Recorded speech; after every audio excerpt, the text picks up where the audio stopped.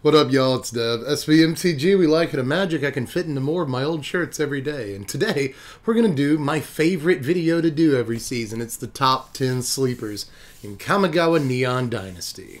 Now, at this point, we've been doing these top 10 sleeper videos on YouTube for 7 years every time a new set comes out.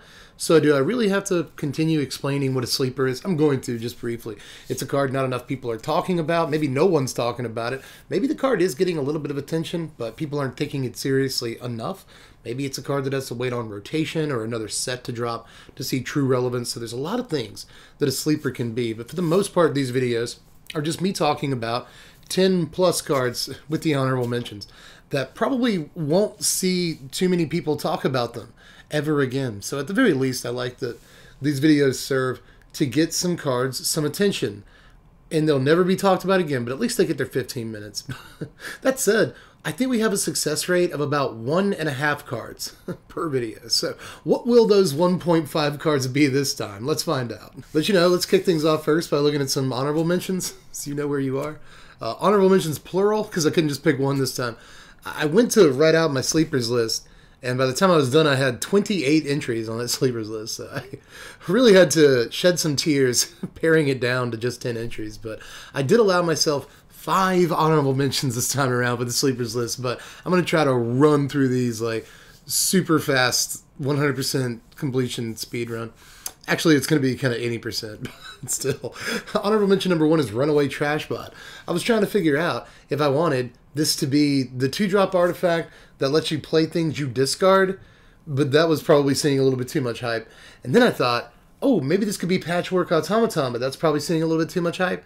This card, basically no one's talking about at all. Like, actually thinking the right kind of combo deck under the exact right circumstances, the card could work. If you're able to just flip your library over into your graveyard and somehow, like, reanimate this guy with haste, or, like, something like that, right? Like, reanimate multiple copies of this guy with haste. Like, it's got built-in trample. So if you have enough stuff in your yard, like, this could swing. This could swing for lethal in one shot. This could OTK somebody. I could see it happening. All I'm saying is look out. Think about it. It could be a decent combo piece. Probably not going to happen, but it has the makings of a good combo piece if it gets the right cards, but it probably won't. Sunblade Sam is up next. This card is just cool. I like this card. It can be a 4/4 Vig, or it can just be a Plains, which I guess I like both of those. And if it's a Plains, it also gets you 2 life. It's literally an environmental sciences, only you get to cast it at instant speed in your white deck. And I think there's something to it. Could be a good card. Just pay attention to it. Behold the Unspeakable is next. I haven't got to talk much about this card this previous season. I will say, though, the only bad thing about the card is its casting cost. 5 is probably too much for this. But if you look at all the stuff it does, it's like really good stuff. It's fantastic. I know it's unspeakable. I shouldn't be talking about it, but here I am. It's the first mode is good. It's a Beguine Veil, -2, -6, 0 to everything. You won't die. You spend 5 mana on your turn, and you get to not die. So that's something. And then on the next turn, you draw a billion cards, and the next turn you get a huge Flample guy. Like, I don't know. Could be a better card than it looks like. And note, too, that when you draw all those cards, and when you get the huge Flample guy, you got all your mana untapped. Protect your huge Flample guy. You draw all those cards, you got all your mana untapped. That's good. I don't know. It could be better than it looks. I like sort of the way it lines up. I'm not going through these as fast as I thought I was going to.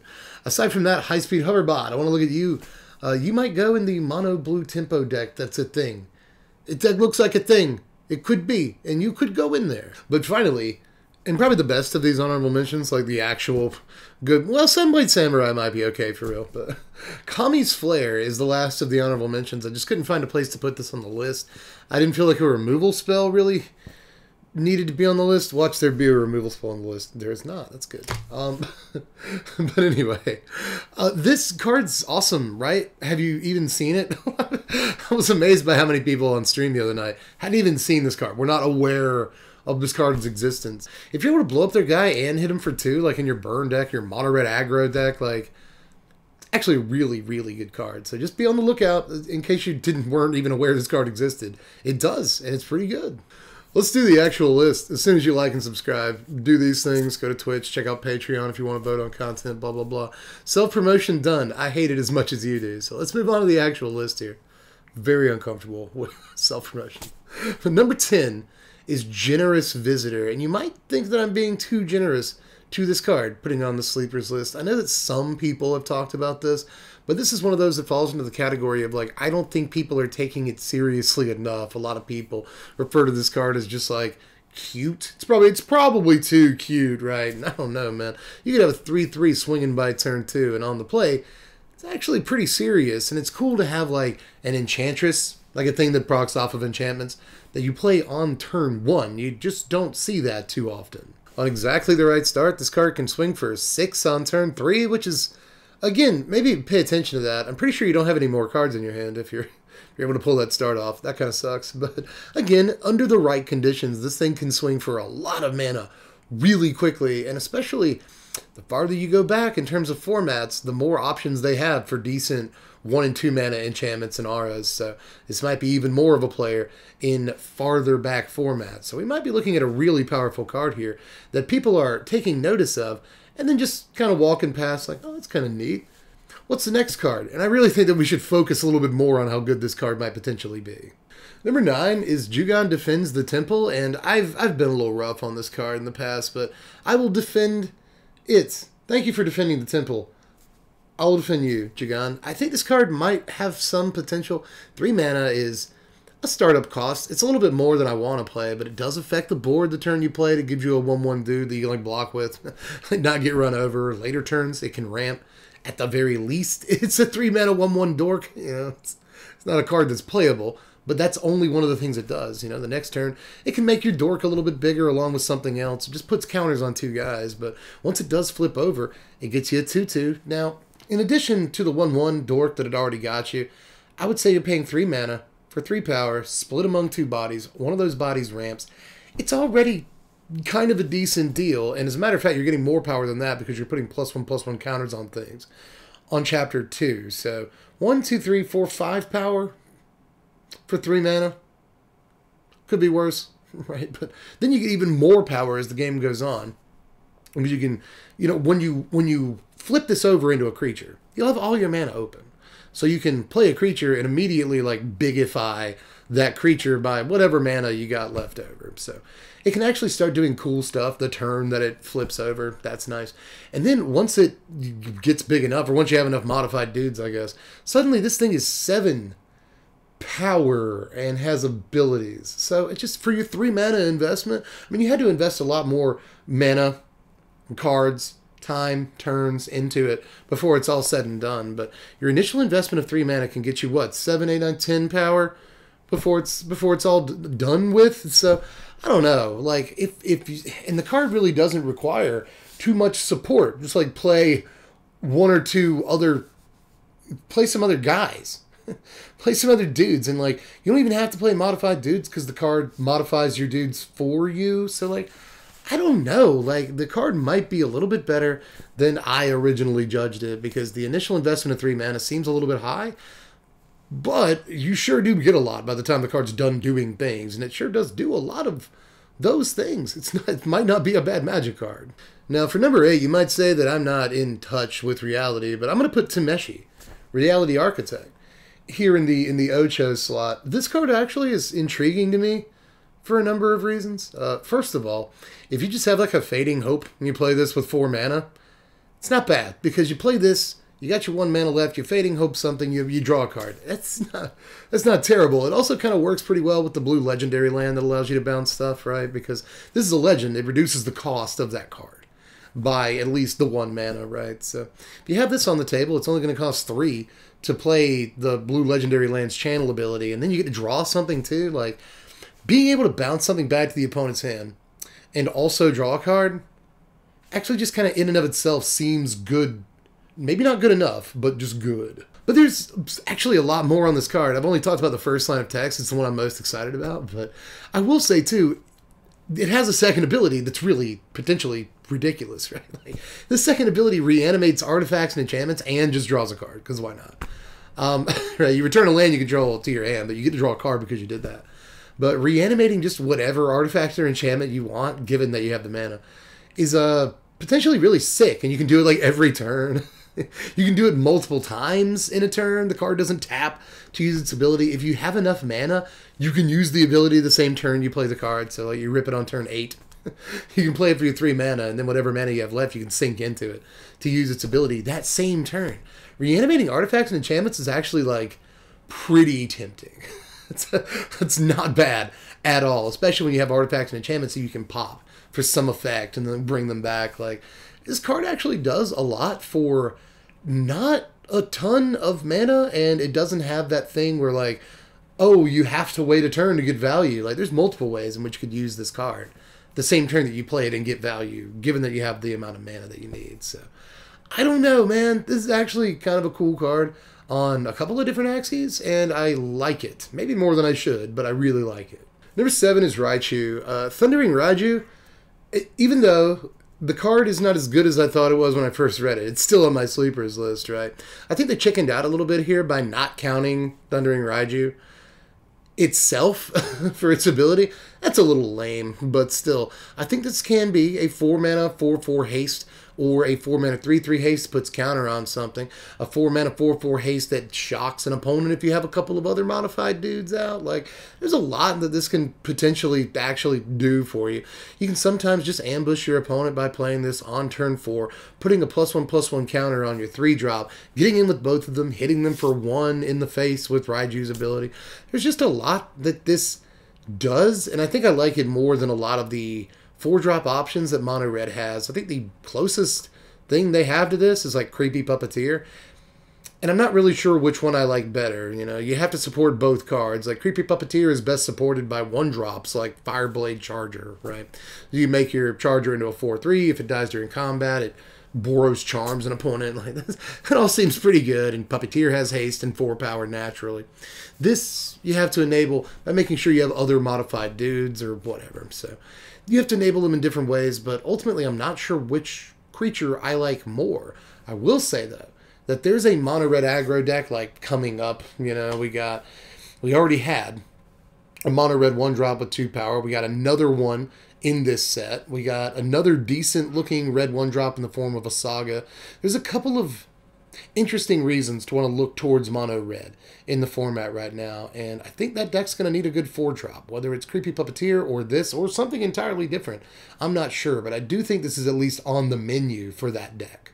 Number 6 is Tatsunori Toad Rider. I feel like I'm the only dude talking about this card. I talk about him all the time, but I feel like I'm the only one actually talking about this card.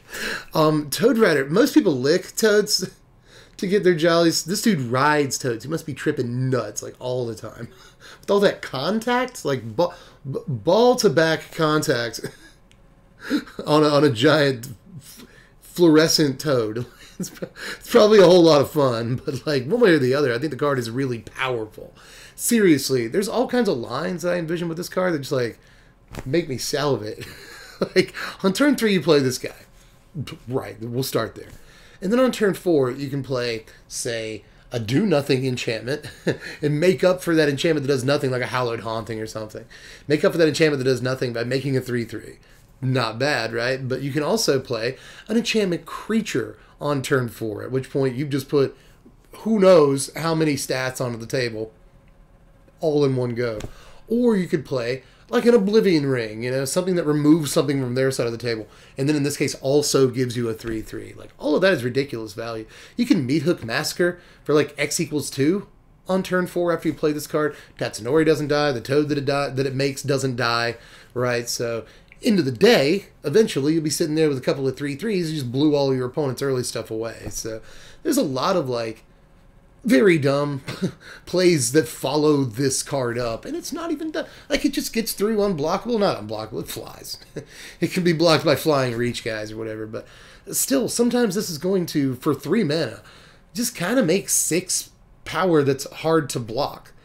And like, that's kind of stupid. For just 3 mana, that's not a whole lot of manas for what you get from this card, and it's like super easy to enable. How hard is it going to be to find a turn 4 enchantment? Just play a Binding the Old Gods, kill that guy, get a 3/3. Like, you're feeling pretty good about that play pattern. So I don't know, I think this guy could actually do a lot in the current standard.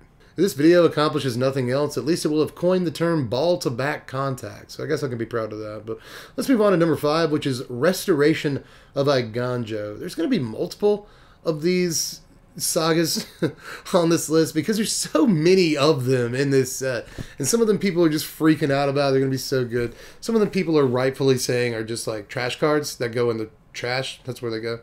And then in some, I think people either aren't giving enough of a chance, or people just like don't know how good they really are. You know, like earlier, I tasked myself with defending Jugan, even though I'm not sure how good that card actually is.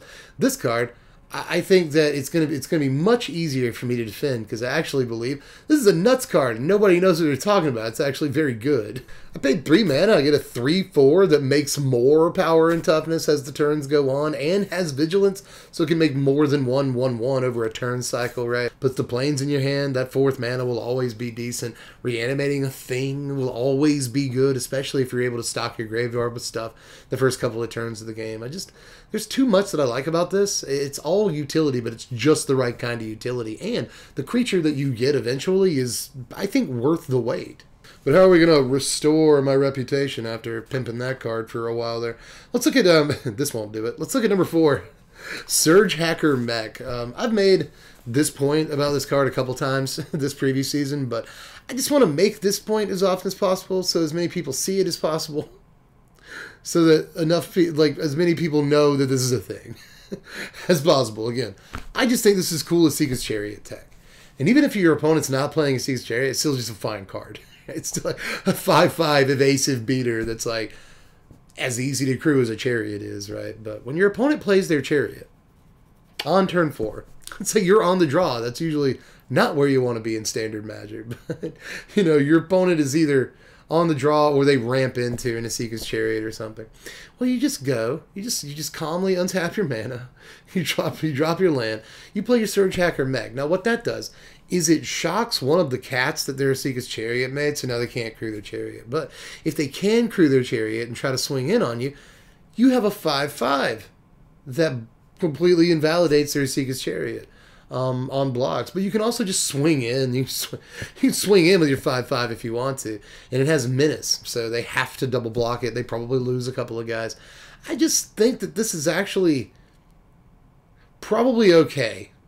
I think this is probably okay, and like, again, even if your opponent doesn't have an Seeker's Chariot, this always comes down and shocks something, and that's probably good most of the time.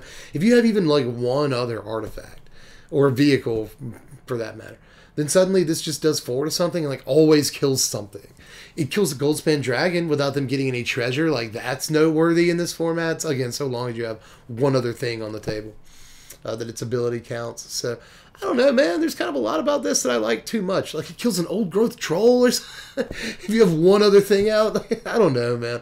The card is kind of neat looking to me. I think that for just, you know, for 4 mana, there's probably better things you could be playing at that rate in this environment. But the way it lines up is really interesting, right? Again, it like attacks through a Goldspan Dragon. It blocks and kills in a Seeker's Chariot. It kills one of the cats from the Chariot. Like, it's just, again, very, very interesting ways that this thing lines up that I wouldn't be surprised to see if it actually, like, does something in this environment. My number 3 is another Saga, so let's get used to that, because my number 2 is a Saga as well. But 3 is Michika's Reign of Truth. Man, this card looks so good to me, and like, no one's talking about it. No, absolutely no one's talking about this card. I don't get it.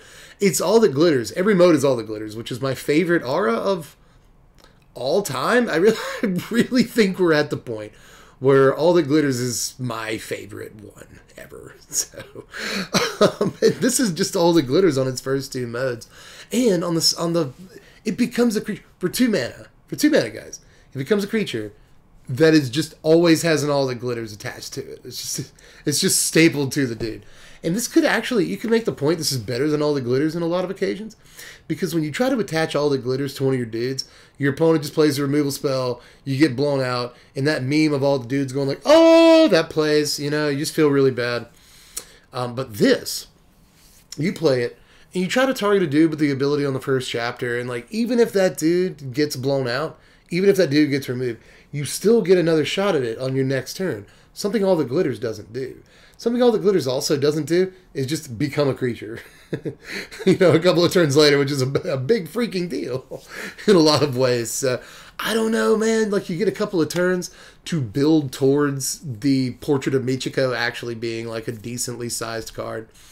You have all your mana untapped the turn the Portrait of Michiko, half of it comes into play, so you can play more artifacts and enchantments and stuff. I don't know, man. Like, I just think the card is really, really good. I really do. And I mean unironically standard playable good. Just imagine this card with a turn 1 hot shot mechanic. So you play your Fox McCloud on turn 1. Then turn 2, you play this thing, and Fox gets to swing for 4. And then the next turn, he gets to swing for 4 again.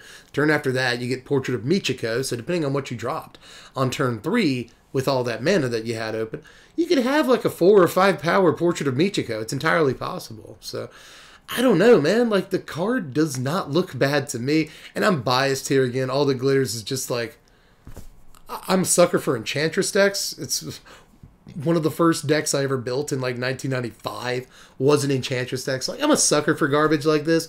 But in this case, I don't think it's garbage. I think there's plenty of cool play lines you can have in Standard with this card that make it more than playable. All right, so number 2 is another saga. I've already given that away, but it's the last saga of the video, so there's that.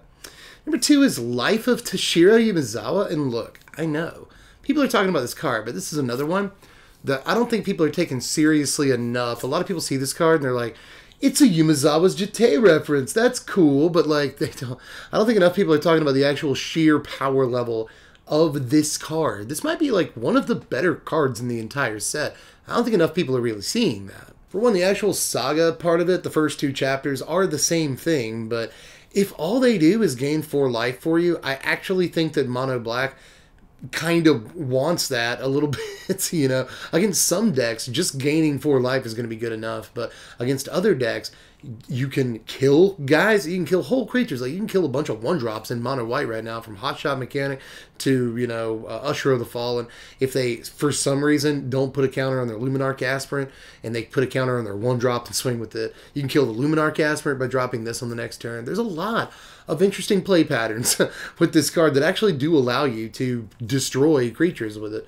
And that's when the card is really good, when it allows you to remove a creature, or even 2 possibly, and get one of your own, only for a 2 mana investment. If you can actually like 3 for 1 somehow with this card, I think you're doing a really good job, but it's not going to happen every time. These mono black control decks that are actually pretty important in the format right now, again, they kind of want to just gain the life. They don't mind gaining the life and then getting a creature they can block with that also ramps into a Blood on the Snow. That's cool. Like 1 turn, exactly. If you play it on curve, it ramps into a Blood on the Snow exactly 1 turn ahead of time. Yeah, I think this probably does belong on the sleepers list, because even though it's getting some talk, it's not getting talk for the right reasons. It's actually a standard playable Magic card, I truly believe. Well, we get to number 1 finally here, and this is another card that some people are talking about, but I don't think people are talking about enough. It's one of the cheapest mythics in the entire set, which should really tell you something. And when people do tend to discuss this card in its competitive viability, they tend to write it off. But I think those people are wrong to write off Spirit Sister's Call. Now, normally, when my sister calls me, I just don't pick up the phone. But in this case, this is actually quite the alluring call.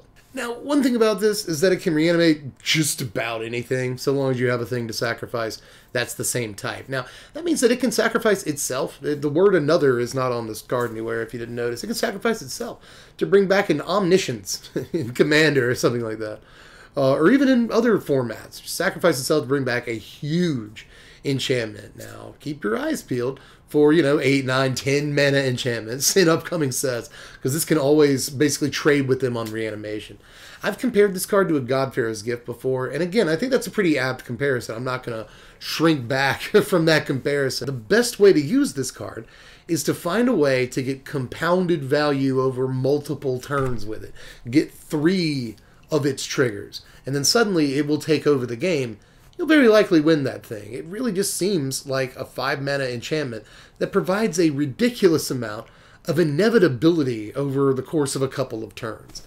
And I don't think, again, that people are taking seriously enough the amount of inevitability this thing could provide for you, especially in a format that no longer has Alrund's Epiphany as an option, no longer has Divide by Zero as an option. These sort of 5 mana enchantments look much, much more playable. I've already kind of joked that I'm looking sideways at Skeletal Swarming, like that might be a halfway decent card again, in this sort of more mid-range oriented format that we may find ourselves in very soon.